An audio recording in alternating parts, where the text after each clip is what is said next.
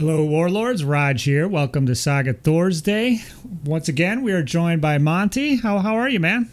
Good, Rodge. How about yourself? I'm excellent. Lord Montague, it's good to see your face at the end of these many weeks here. Kind of regularly now, right? Yeah, we're going for regular. So we're recording this essentially a week or so early. So the idea is we record these fresh, get them out immediately, and have topical conversation. But due to my trip here, I will be going out of the country. So this is recorded a little bit early, but still, there's been a lot that's happened since last time. So first off, for these monthly chat sessions here, I wanted to address some of the comments we received on our last one, which I think that initial one turned out pretty good. What do you think, Monty? Oh, yeah. I liked it. Okay. Two thumbs up. Yeah, I think it's a good, I have like a lot of thoughts about various things, but, a lot of those are just like a 90-second discussion, not a full-blown YouTube video to discuss something.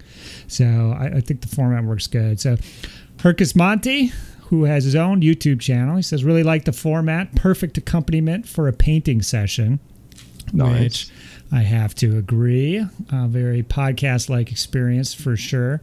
And I think going forward, we're going to work on our photograph integration here to have what we're talking about be represented in the picture on the screen, which was tricky to implement last time. But we're going to figure it out. And so hopefully this time we can do a little better job of that. Oh, yeah. If you are just sitting here watching our faces instead of painting, you really should be painting, I would say. Don't you think, Monty? Yes.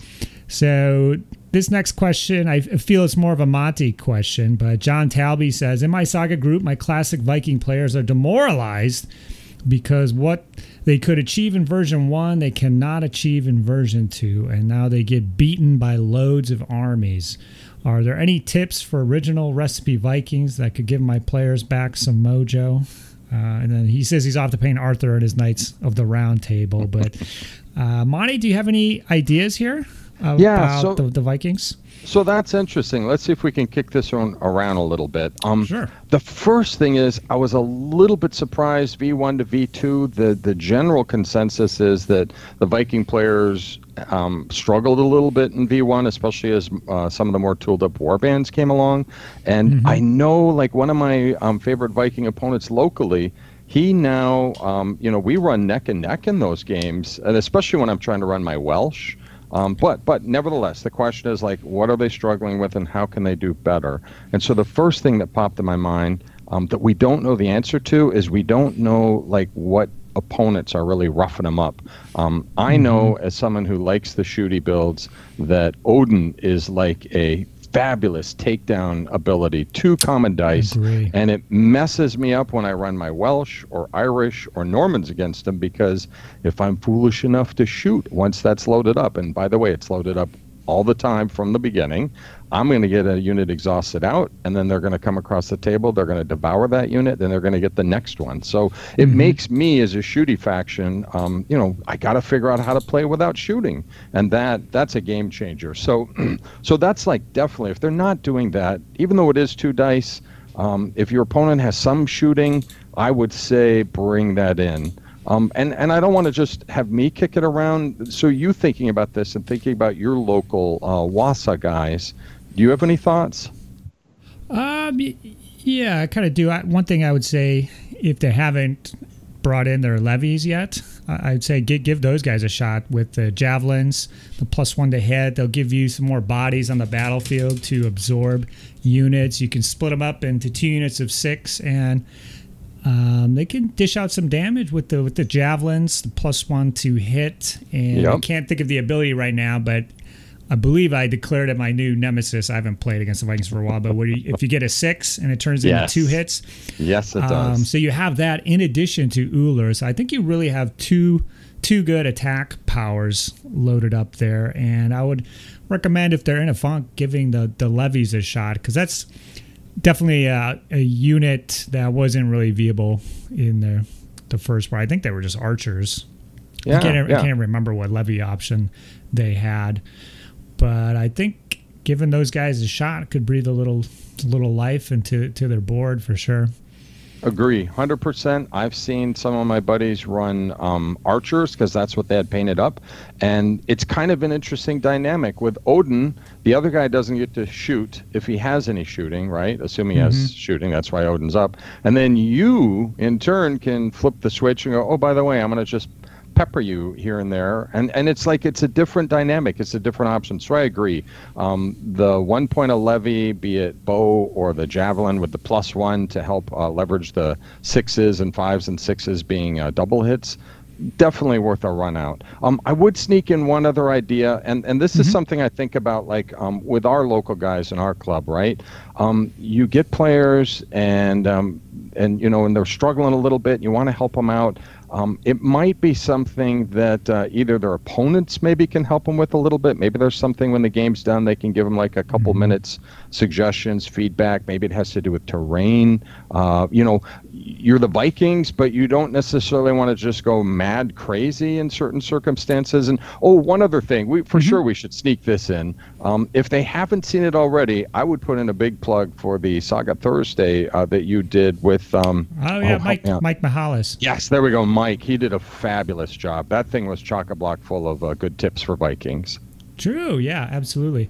And I thought we were going to go there, but maybe you stopped short. But if your opponents are willing, I would switch armies too, because they might surprise you. They might know how to beat themselves, and they might not be able to resist if going up against their other army, you know, whatever thing they were afraid of you doing that you just never quite thought of. They might be perfectly willing to unleash when you are at the helm of their own army. So that would be a suggestion to get a good look at your own army from the other side of the table. And then, you know, it's just fun to try other armies and stuff like that. And then I guess the last thing is if they were having trouble with the Viking board but still want to use the models, they could run Anglo-Danes very easily, the Yams Vikings, or even push for Pagan Rus. I think that would be perfectly fine with most folks. So trying out some of the other boards too, I think. Agree. Excellent. Could be a good way to mix things up. So thank you for the comment, John. Anything else about that, Monty, before we move on? I would just sneak in one small thing, and it's assuming a little bit here. I know it's easy to come out to the club with your army, play your buddy's army, you play the same boards. You're kind of tired. You're like, what should we play? Let's play Clash of the Warlords. Okay, that's great. But there's a whole universe of amazing scenarios. If you kind of get stuck in a rut, I highly, highly recommend changing it up. Roll, make it random, pull out of the Book of Battles. If you don't have the money for Book of Battles, go to the Saga forum, and they have amazing packets and scenarios, homebrewed stuff, and they just change up the scenario. It's going to probably change up the results. Yeah, that's a really good point too. The Clash of Warlords, I know, was getting pretty old by the time Book of Battles came out for us. So yeah, getting those scenario cards out, which next question up here, Vorthrax, Rodge, where'd you get those scenario cards? And then he immediately comments saying, never mind, I found them. So those are on the Studio Tomahawk website. You can print them out. So even if you don't have the Book of Battles, you can get access to the Battle of Heroes cards, which are a load of fun. And then, so mine, I'm probably gonna make a video about mine. So these are basically printouts, but they do have sleeves and little cards inserted into them. And I did have to mess around with the format and stuff. But if people want to copy that, I'll probably give out the resources for that in a future video. Scattered Dice. So great talk. I've had 3 trial games with the Horde and 1 game using the Under Earth, and I must say I really like the latter. So Age of Magic here. I used 2 units of 12 warriors and only 1 levy with 12 bows. The rest was a mix of creatures, a cannon, and a smaller size warrior unit. No Hearthguard, and he's really liking the Alchemist as a fatigue harasser. So good deal. Monty, did you try the cannon with the Under Earth yet? I have it painted. I have it painted. I have not used it. I've myself have fallen in a rut with my builds, and I look at that like in my mind. I'm like, okay, I'm gonna put this cannon. I need to put it somewhere, and then like I won't be, it'll be kind of static, won't move. But yet when I play against people using war machines, especially the static war machine, boy, you stumble within the 12-inch reach. Yes, and I start like sweating, and I'm like, what have I done? I'm trying to deal with this threat, and then I'm getting blasted over there, and I'm like, So I really like, just like I gave advice, I need to follow some advice. I need to change my list up because I got spanked last time I ran the Under Earth. Oh, okay, cool. Yeah, we're going to talk about a little bit of my game that I played recently, but afterwards we had a long discussion about the static war machine and whether just having more levy would be better or not. But I have to say that +1 to hit. And then if you do get it in with the 12 inches and you're already like a quadruped creature or cav or something, hitting on 2s, it's just like guaranteed wounds. Yeah, it's nasty. So horrifying. You kind of want to put it off to the side, but then I think there is something to getting it right in the middle there and say, come on in, baby. Exactly. Especially maybe if you have like firearm warriors, we only get one shot anyways, really. So having those additional shots could be helpful in taking stuff out. But and I think we can both agree that Alchemist is an excellent fatigue harasser. Yep. That determination, when your dice get slim, he's still able to shoot without using a die. Mm-hmm. Absolutely. Moving down, we got Parabot 2. Do you mind covering a fact next show regarding resilience? So if I have a Warlord with resilience 2 and take 4 hits, it takes 1 fatigue per 2 hits. So it would take 2 fatigue in this situation. So yeah, that is example how that works. If you have time one day, I'd love to see some tactics examples of warbands on the tabletop and why you're taking attack versus defensive moves. So yeah, we're looking to dig into some of those more advanced tactics. I know I've got some movement type tactics in mind, and I think, Monty, you've seen those topics in our little agenda to-do list. So we can definitely get into that. And thank you to this follow-up poster, Vorthrax, where he just went into resilience a little bit more and explained it for Parabot. But any comments about resilience, Monty? Without necessarily getting into the nuts and bolts,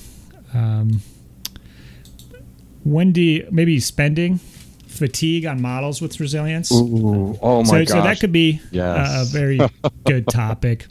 It really could. It's an art. I mean, you think it should be a science, it should be math, but invariably, if I try to just roll through and get my 5s and 6s, I roll a handful of 1s through 4s, and then if I spend the 1 to get up my odds, I mean, it's kind of seat of the pants. Yeah, I really should have a calculator. Or be able to do math in my head. I don't know. I know. I've been thinking about just crunching the numbers because, like, I'm always thinking about it, and there is like a mathematical smart move depending on the number of attack dice you have and your bonuses versus how many moves you need to get through. So maybe in the future we'll have that, but so let's pull back from Age of Magic with the creatures and the monsters and stuff, and let's just go back to historical Saga, where typically it's just going to be the Warlord who has it, and let's just say he's a standard Warlord. So do you have a rule of thumb? Do you like leave it 90% of the time? Would you say you just kind of default? Exactly. I leave it most of the time.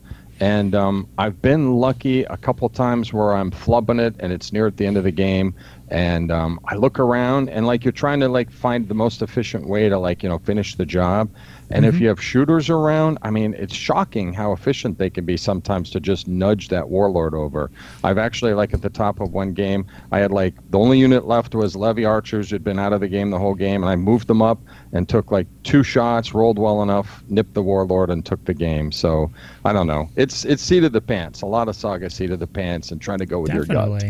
Yeah, that's a good point with the Warlords just being armor 5. So a lot of the time I still think people aren't used to taking shots on them because it was so pointless in the prior one being armor 6 and ignoring the first hit that there was no reason to shoot at them or make the effort. But I think definitely now there is an opportunity there with the shooting and working in those levies with your shooters. So finally, we have Anthony Martin. He's got a little paragraph here, but basically he's kind of sad about all the facts and the teeter-tottering back and forth, trying to close every loophole and make everything perfectly balanced, but it's ultimately unattainable. So what's the point of everything? A little nihilistic, perhaps.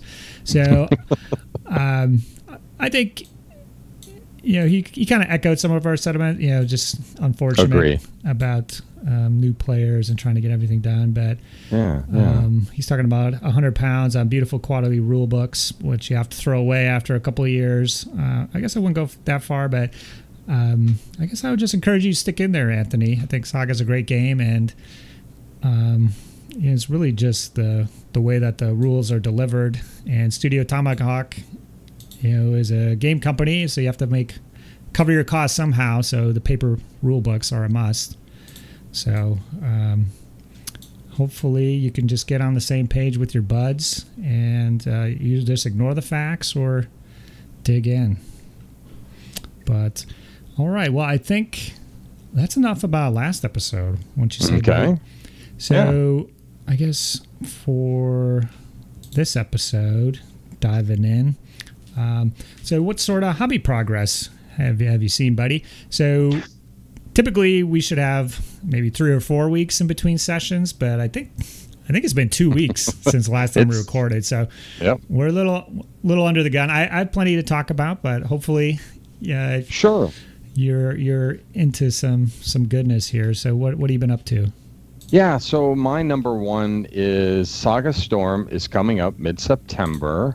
And I kind of, some of these projects you back into. I adore the Victrix Vikings. They're just so beautiful. Yes. I wanted to get my hands on it. And then once I started thinking about it, I'm like, I used to love the Norse Gale, and I feel like there's something in there. It's not entirely clear to me. You got to keep feeding the board and clearing the board and moving stuff through. I don't know how to do it, but that'll be part of the puzzle. So hobby-wise, painting-wise, I got a box of Victrix Numidians and did Dark Age head swaps. I had a bunch of heads. I got some Dark Age, little buckler, skirmisher type shields. And they look pretty good, and they're painting up pretty quick. And as I puzzle this out, I think I might be closer to the finish line than maybe I anticipated, because to play, that'll give me 2 points, like having 24 Levy Javelin Men. I figure I will paint up 3 points of Hearthguard, paint up a Warlord, and somewhere over here I have a Viking Warlord type who could be like a, what do they call it? Not the mercenary, the... oh gosh, he's like the right-hand man. The mercenary guy. Oh, good grief. Yeah, okay. I can't think of the name right now. Champion. There we go. Yeah. So that'll be a whole point with one figure already painted. So I'm like, boy, the finish line is not too far away. I mean, I've got a little going on in the next month, but I should be able to do that and then roll into Saga Storm with a new warband. I'll get to play it all day, and when I come home, I'll be like, aha! I hope the light goes off and I understand what to do. And then it'll be time to sell them, get them out the door, right? Well, I've used these guys up. These models they're all used up. Time to get rid of them. Oh, that's good. I hope to hold them a little longer. I'm pretty sure it's going to take me a while to crack that board. I have a friend who was running them, and I felt like he was getting close, and he's kind of moved on. So I'm like, I think of those games, and I'm like, boy, I know they're going to struggle in certain circumstances, but I don't care. For just the fun, a lot of my buddies have Vikings, Anglo-Danes, foot heavy. I think our games will be fast, they'll be bloody, and they'll be fun. Yeah. So that's what it's about. They'll definitely be bloody, from what I recall. I've only played one game against Norse Gales in the new edition, so it was quite fun, quite bloody, as you mentioned. So cool! Wow. So 24 Levy. Yes. And I know it sounds weird. People all have different approaches, but I think they're good. But just from pure model perspective, 24 out the gate. That's a high figure count, buddy. Well, it is, but they're all wearing like the Numidian tunic. So, I mean, they look very, they don't have shoes. They barely have a shirt. And the nice thing is they have like very small, like they look like they have javelins, and then they're hand holding the buckler. I've got about 6 of them that are holding a couple javelins in their left hand. So you can't mistake what they look like. And the dark head, the head swaps seem to work out okay. I was a little nervous because some of the heads were rather large. And then as soon as I started painting them up, I'm like, it's fine. You know, it blends in for the effect of 24. It'll be fine. So we'll see. But how about yourself? Well, I'll get into that. I just curious. So there's Victrix Numidia. So you think those? I was just looking at the Victrix site the other day, getting prepped for our Age of Hannibal discussion here, and those guys are definitely going to be a go-to model source once we get there. But so you think that those Numidians on foot will make good? Like, could you build like a Irish warband or something out of those guys if you had the head, or Welsh, or I think you could. I mean, the trick is, oh man. So when I sold off a project, I kind of dumped some like extra stuff with it, and then like a month later, I'm like, I wish I hadn't dumped all those heads. Like the bits and stuff. Yeah, that's it. I should have. That was a kind of rookie mistake. But as long as you take your time, if you don't have them, look around. I think First Corps sells a bunch of like heads, and of course, since they're Levy, I don't want them to have like helmets, so it's got to be like the bare-headed look. That's just me. I'm looking for, and some kind of like beardy looking guys and some shaved guys. So I managed to like scrabble. I hit up some of my friends and got enough heads to fill it out. So the biggest push, if you're going to do this thing, is just like scrambling around, and if you got it in your collection, you're good to go. But if you don't, it'll be just sourcing some heads, because the other guys, the heads don't look. They don't look dark. Yeah, those would be like African. Yeah. There you go. They got kind of almost heads. like exactly. They got a dread look or something going. So, anyways, so I think it'll be good. Well, yeah. So to get back to me, so my goal last time was to get the rest of my lads based up, the demons, and since recording this early, I've still got a few more days until the end of the month. I'm just throwing that out there, but I'm essentially right at the finish line.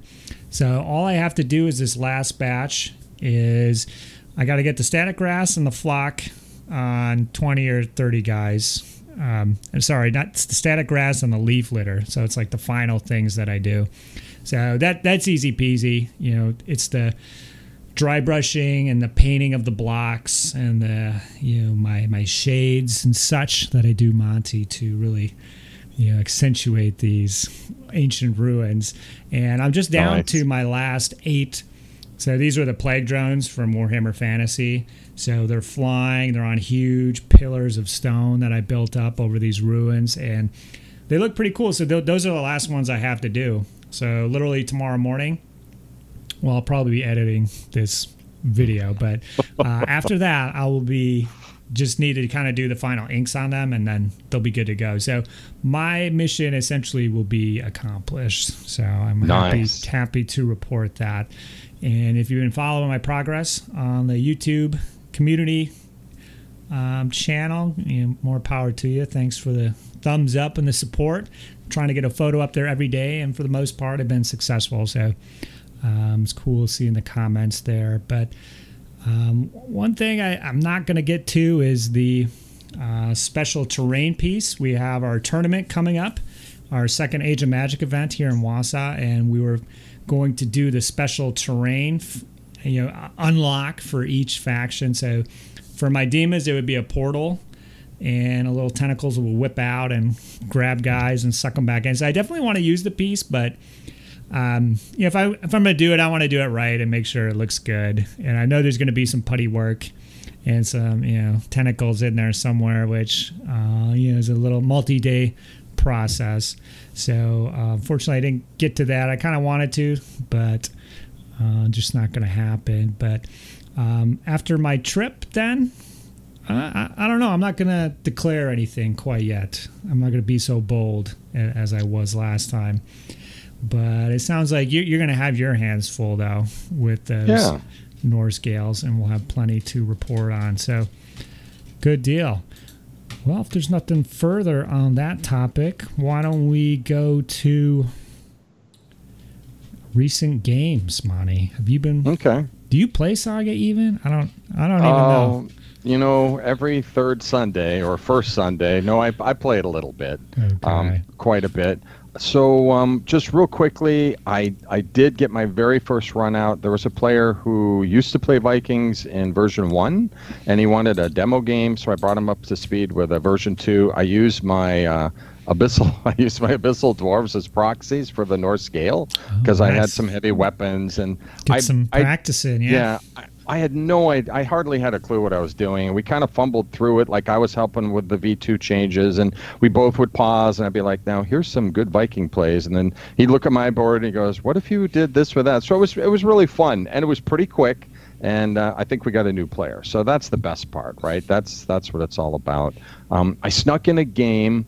One of my buddies, it looks like he will be heading out for the big event in Wausau, and he wanted to practice with his the undead, and so we did something with the pillage and loot. And so an interesting twist. I'm only going to throw this in because it was something that, like in mid-game, you have to kind of get your head around this because you know a long time ago we played version 1, then we have version 2, now we have Age of Magic, and you sometimes have to like transition between thoughts and styles.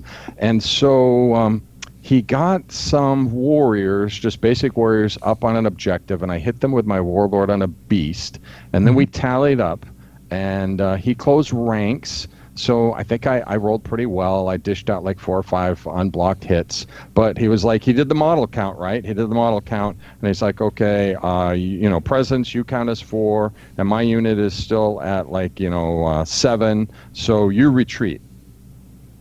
But what's the trick, right? The trick is, that's great, I retreat, but who won the combat? Because my warlord shook his with the resilience, I actually inflicted the casualties. And so as we, like at first we did it wrong, and then we paused, we were like, wait a minute, I retreat, and I think I retreat with the objective because I won. So interesting. I don't know, I think we got that right.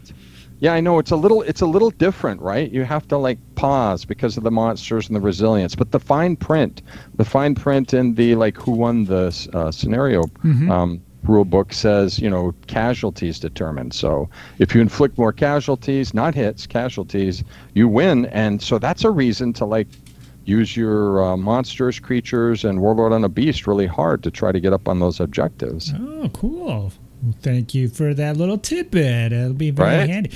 So you guys did look that up, and that's how we did. It should be. I think played. I have it right. So if I don't, no, I'm pretty sure we have that right. If you had just asked me how to play it, just based off my, I would have said that the closing ranks and that bouncing off would have meant they kept the objective.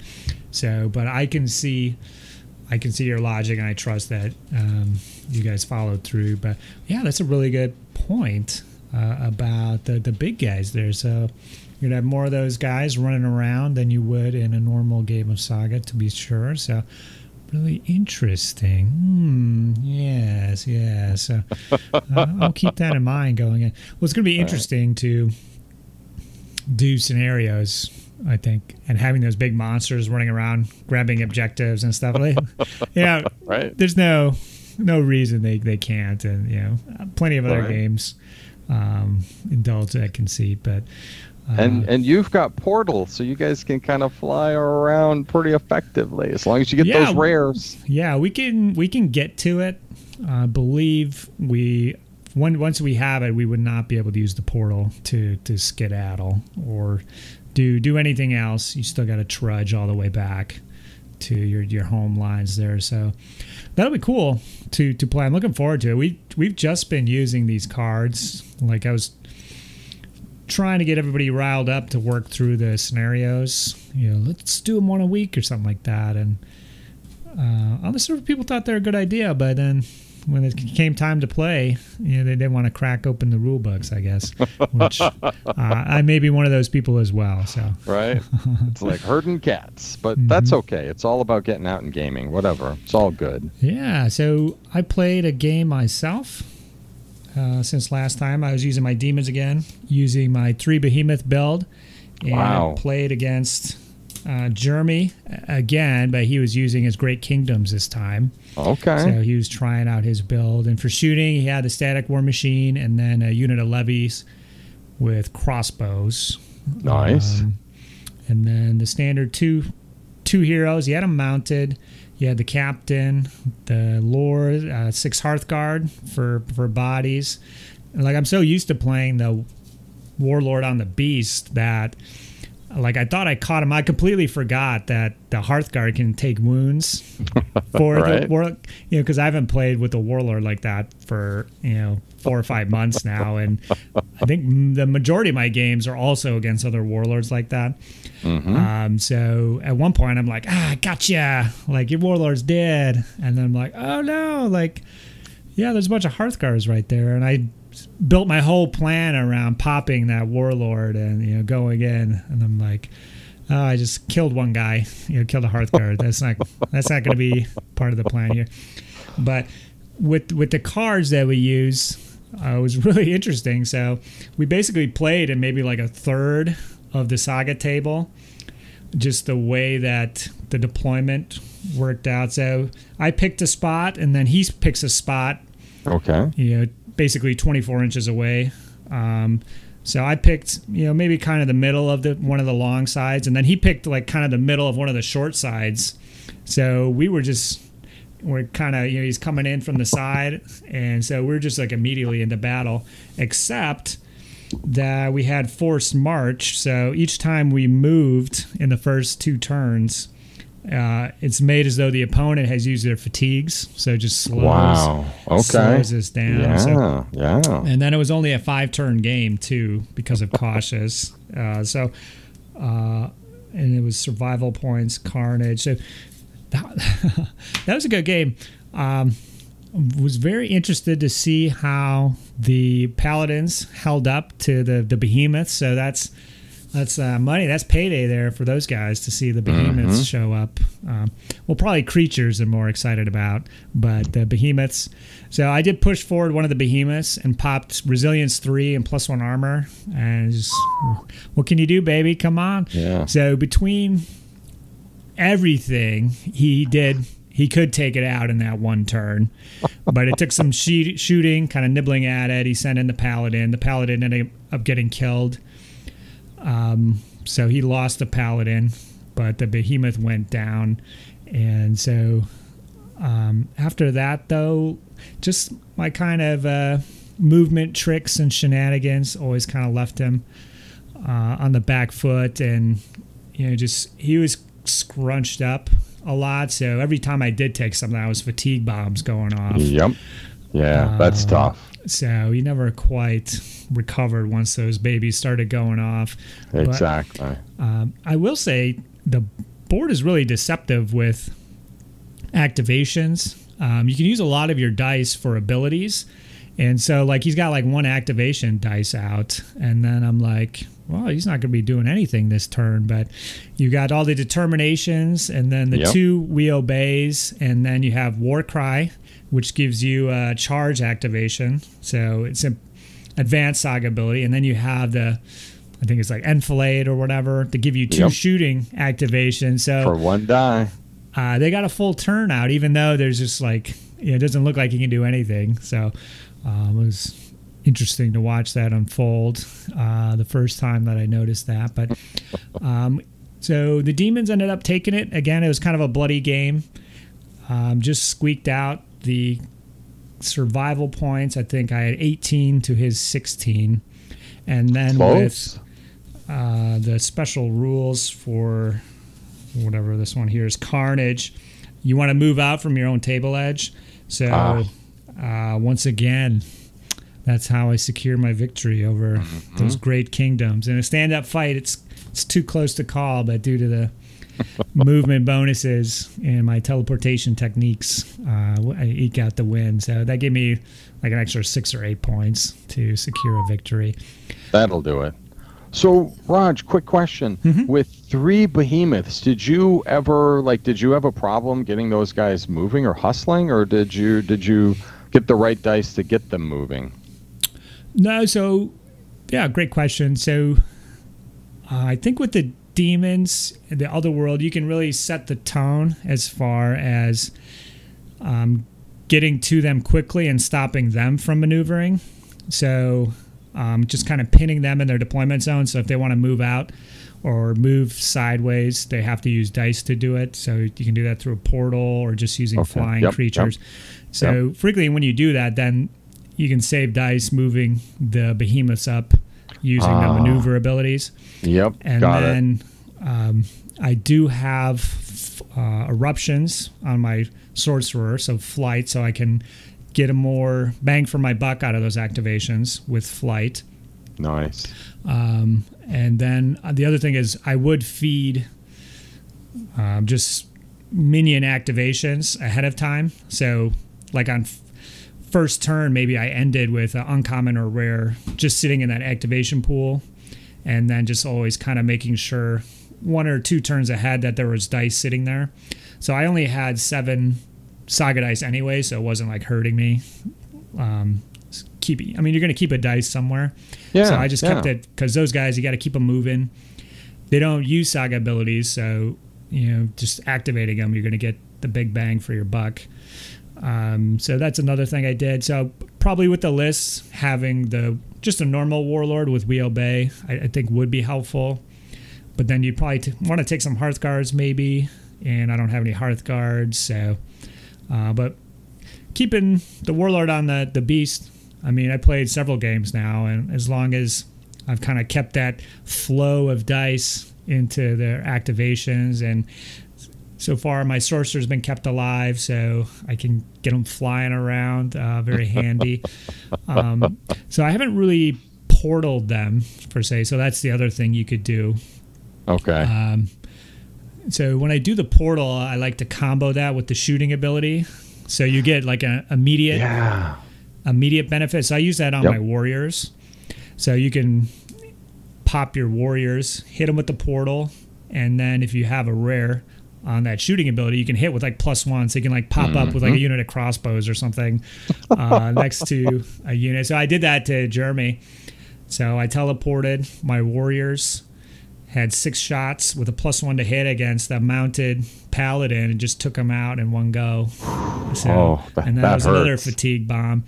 So a lot of options. Jeremy and I are discussing, there's not a lot of way to get extra dice with the demons, either defense dice or attack dice. So, the way that they win is just going whatever weakness you left. So you can know what they can do, but you can cover like the top 5 like worst things that could happen to you. But I'm just going to go for the 6th worst thing, that you forgot about or something like that. So, that's too good. Yeah. Just to give you an idea of how I've been playing those guys. So nice. It's been a lot of fun. So Jeremy thinks it's a good build. It is a good build. I will second that. Okay. We'll see. I'm not going to be using it at the event because I don't have the behemoths painted yet. So I'm using some Safari Limited Alien Dragons. I think they work good. They'll probably talk about those guys more once they're finished, but it's fun using them. It's definitely different, and he's pretty demoralized seeing those things, I have to say. No. We'll have to have a show about how to beat the other world. It'll be really short. You won't give any tips. You play better. I'll give you the tools to set up for yourself. You can talk into the microphone. Nice. So, that was a good game. And if you're looking at the photos of it here, we're playing on a plywood board. That's because our local hobby shop is actually closing, but one of the guys in our group is actually opening up a hobby shop. There's actually going to be another one on the other side of town. So his is going to be focused, completely on miniature games. You will have to have some Magic and Pokemon to keep the doors open and the funds flowing through. But we're looking forward to seeing what kind of interest we can generate for Saga in particular at this new store. So very cool. All right. Nice, Rodge. Yeah, man. So why don't we get into, I guess, our main topic, which at the beginning I'll need to remember that I should announce what our main topic is going to be, because I don't think I did that. But in the video description, you'll see Age of Hannibal is what we're talking about today. So I think this was news to you when I mentioned it last time in our discussion, wasn't it, Monty? It is, and I'm not sure why I'm oblivious, but I know people have talked about Samurai being one of the universes, and people are ticking off options, and I had no idea what was queued up and what would be dropped next. So So Alex told me at Adepticon. He told other people, so it wasn't a secret, and it's been posted on the Saga Facebook group several times since then that I've seen. And when people kind of bring that question up, somebody does invariably post that. So that's the next book in the works.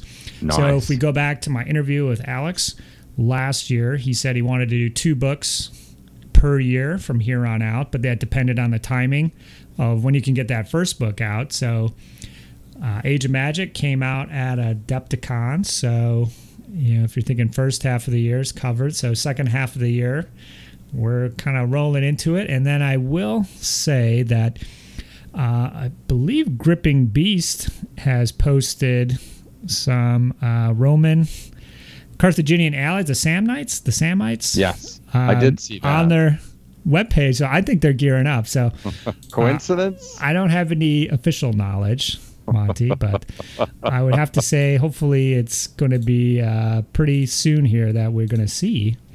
Oh my gosh. Age of Hannibal coming out here. So what do you think about that? Are you excited? I'm very excited. I've been looking for a reason to paint and play 28 millimeter Ancients for 5 or 6 years.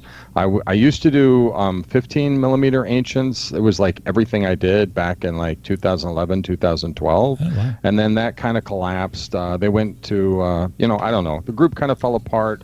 We tried to move on to another rule set. Nobody could, God, it's just annoying, but nobody could agree on like what the next rule set would be. So it just died. So we did nothing. So I've read the period. I think about it. I've got great podcasts, Dan Carlin podcasts on, Rome. And, yeah, he's got all this that stuff, covered, right? Yeah. I honestly, we shouldn't talk about this because I still have to finish these Norse Gale, but wow, that would be a blast. Yeah, that's going to be awesome. I'm excited. Yeah, so I'm pretty pumped about it as well. I kind of have a soft spot. We kind of mentioned.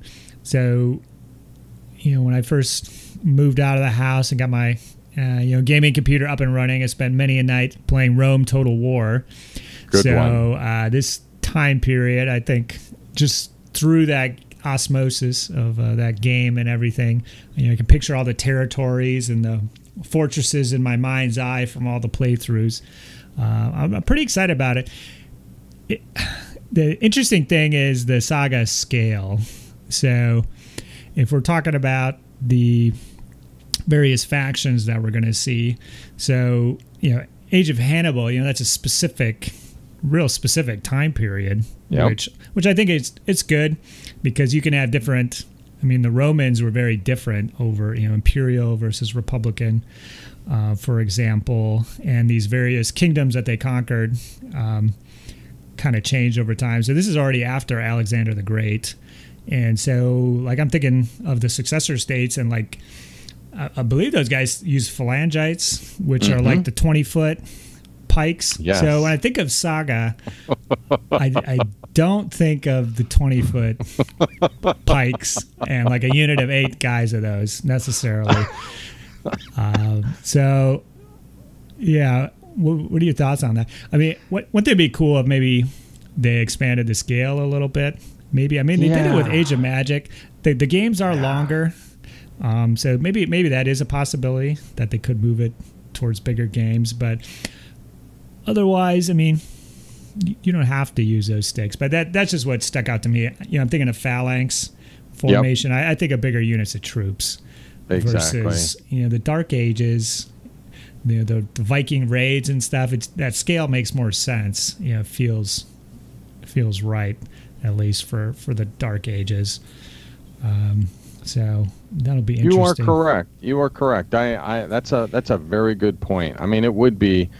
I don't know how you deal with that. I mean, I can like, if you say, okay, imagine it. I can imagine, like, the Age of Hannibal. There's raids. There's what is now Spain, Hispania. You've got the Lusitanians. You could have small war bands hitting small Roman contingents. So, like, if you're trying to, like, bring the scale down to, like, what Saga is, I can think of those. But then you're right, you get to certain aspects, you're like, okay, so who would be running around like in a big with 20-foot spears?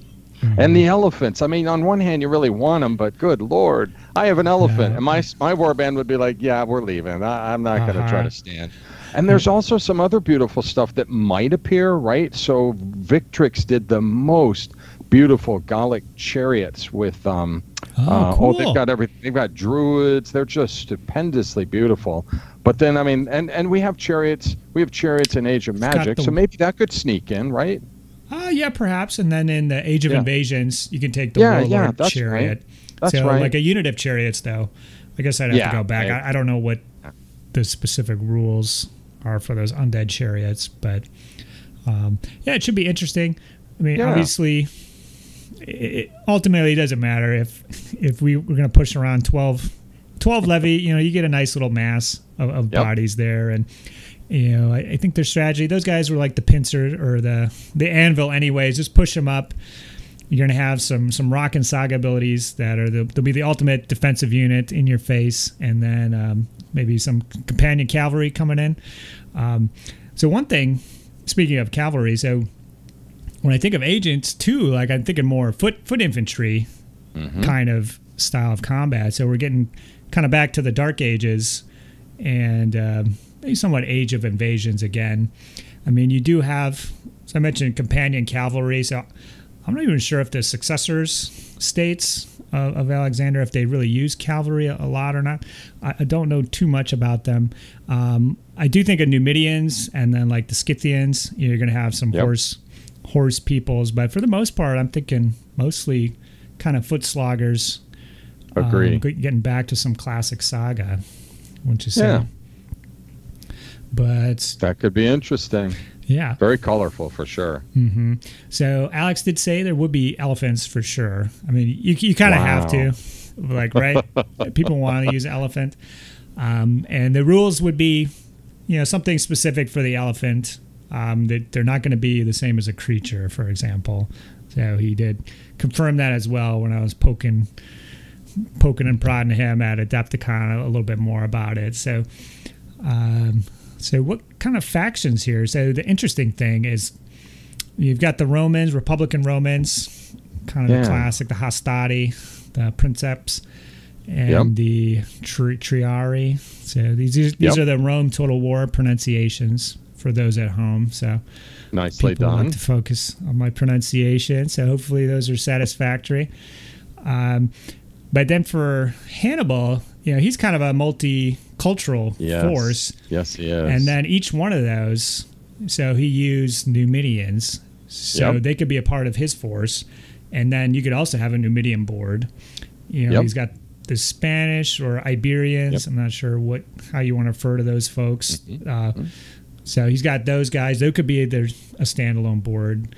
You got the Gauls, the Gallic tribes. They made up a huge part of his army, towards the end there. So, they could have their own board.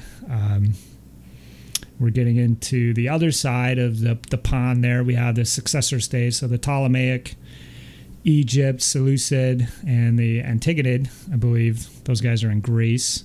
You have Thrace up there as well. I don't know if those are horse guys or not, the Thracians. Do you know? They've got some horse. They're just badass, hill and mountain people with bastarnae, the two-handed weapons, just chop you, chop so you in half. Those might be like a Norse Gale type of situation there. Javelins, javelin warriors, and two-hand weapon, heavy weapon warriors. So, it'd be interesting to see exactly. Are they going to shoot for the 12 again, you think? Yeah. So I just listed. I think you could. I think you could. eight or nine there, I think, which are distinctive.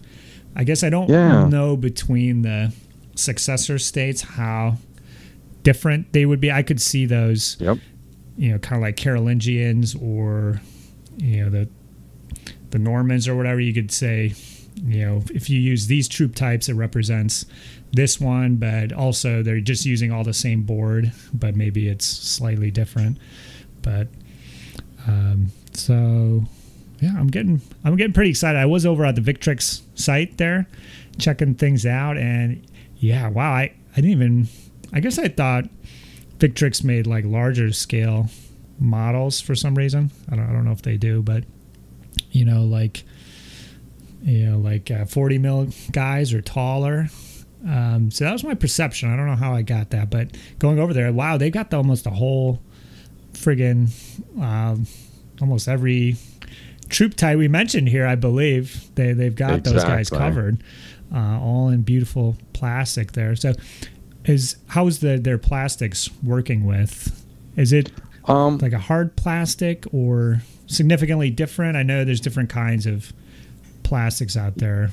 Yeah, it is a hard plastic.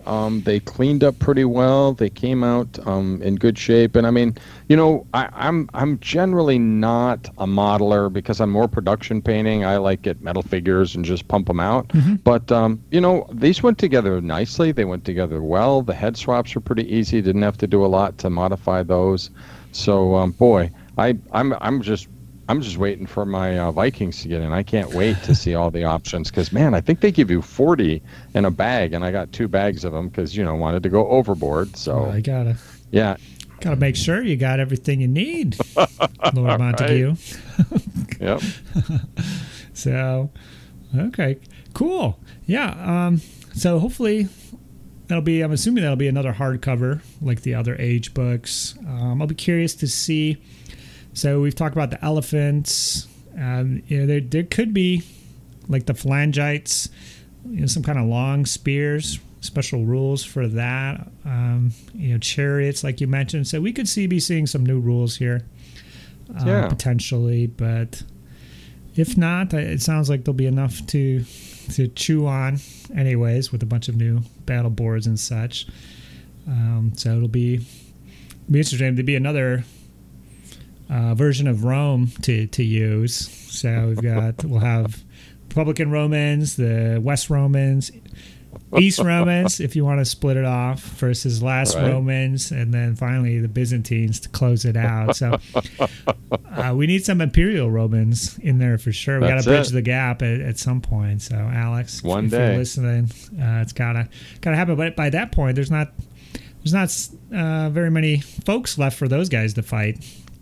The Imperial Romans, they've taken it over. I think it's just Germanic folks, maybe some Picts up in Britain, and then on the east, what do they have out there on the east? I think they Parthians, Sarmatians, but it's more like keeping them at bay. That moment when they were like at their brightest, they just like stomp everyone. Like we can't go any further. Like this is it. I know. So, cool.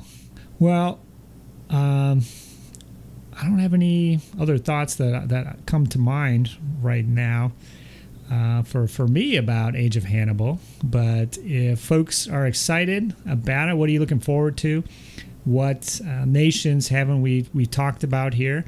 Obviously, you could get into a lot of interesting special characters, legendary units, merc units. I think there's a lot of fodder out there for that as well. So it's going to be fun just coming up with just 12 factions from scratch. I mean, with Crusades, they had the previous stuff to build off of. Age of Magic, you know, they stuck with 6 factions essentially, but here we're going back potentially the full 12. I guess we don't know.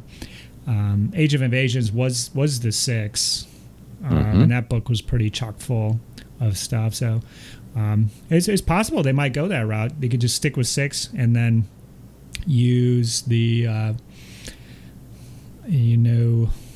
Irish battle board for the Gallic tribes or something like that. Not that would be necessarily a good choice, but that's something they could do And I thought that was pretty clever with Age of Invasions, mixing in those other battle boards to cut down on the play testing work of coming up with.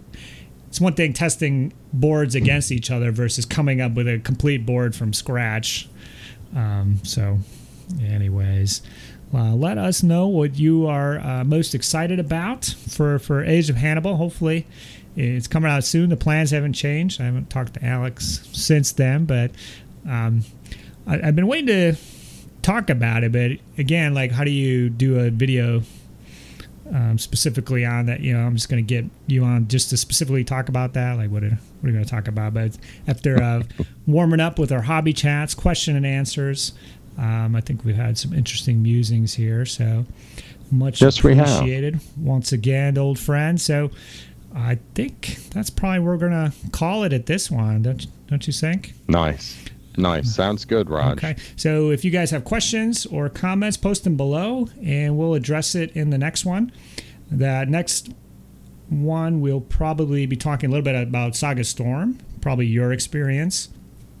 My tournament is coming up as well. I'll probably do my own little video about that since we're going to have so much to talk about in that next one. But I don't think we've set on a topic yet. I can't recall, but we'll figure it out.